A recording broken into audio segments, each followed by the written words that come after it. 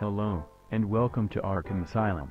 The purpose of this tape is to prepare you for your role as a psychiatrist, and equip you with tools to help our patients here. As part of our psychiatry staff, you get to take part in the healing process of our patients. By doing this, you are helping our patients to slowly begin the process of re-entering society. Before you begin aiding in the rehabilitation of our patients, we find it very important to give you an idea of what kinds of patients you'll encounter.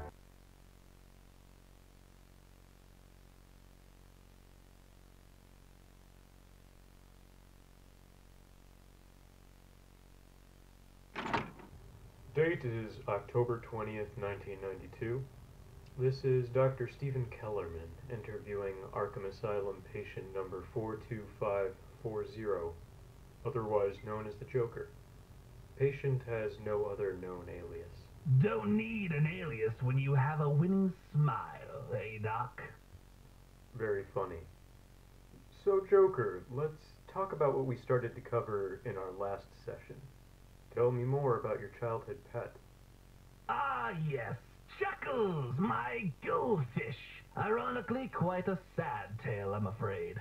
You see, when I was mere 5 years old, I was gifted him by Aunt Susie. She was quite the pompous windbag, but boy, could she make a whoopee cushion sing. Please, Joker, try to take this seriously. I'm serious. Dead serious. Apologies. Please, continue. As I was saying, Aunt Susie bought me Chuckles. That goldfish and I were best of friends. I took care of him, I fed him, and I practiced my jokes on him. We were best buds.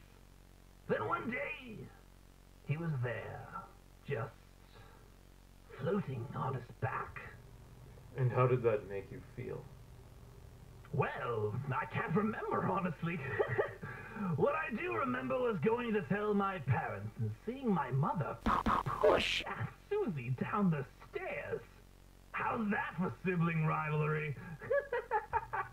That's horrible. I'm very sorry to hear that. But you're not sorry. Not nearly sorry yet. What exactly do you mean by that? I mean that you very trustingly believed everything I've said to you tonight.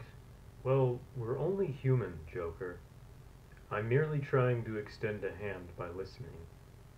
We all need to feel heard sometimes. Wrong. What's wrong? That we're only human. You may be, but you just like to assume that everyone is like you deep down, Doctor.